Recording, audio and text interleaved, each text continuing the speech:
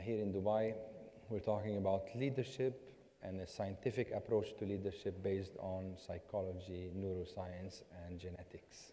What we do is help organizations develop their leadership capabilities by bringing them back to understand what makes the brains of the people in their teams, the brain preferences, the genetic compositions of people in the teams, and how would this knowledge help leaders become better at leading their teams.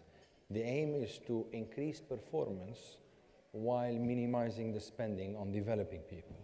And science actually came up with tools that can help leaders better lead their people based on scientific facts. This symposium, first of all, I'd like to thank the organizers. It's been really wonderful. The mix of people in the room, the organization is quite outstanding. I'd be very happy to come back and speak on this conference again, and would strongly recommend organizations to send delegates to attend this type of conferences. I've done this in over 23 countries so far.